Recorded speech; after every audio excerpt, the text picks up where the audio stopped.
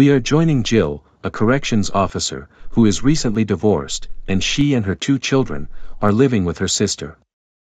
Working in the Department of Corrections during the holiday season can be more challenging than usual. The separation of families around the holidays is magnified and felt by inmates and staff alike. Hello, Mom. I miss you. I'm sick of taking care of the kids. You don't think I'm sick of this shit?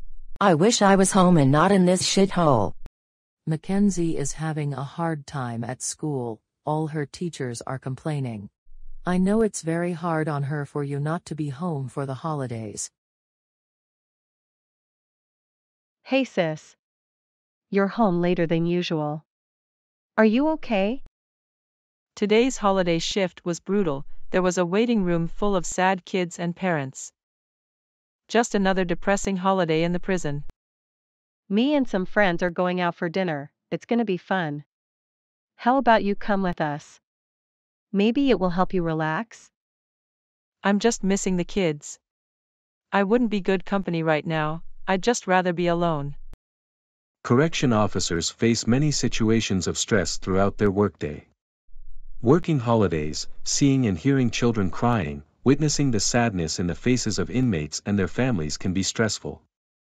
Lack of interest in social engagements, staying in bed, avoiding leaving the house, missing visits with family, and poor self-care habits, all could be signs of negative reactions to stress.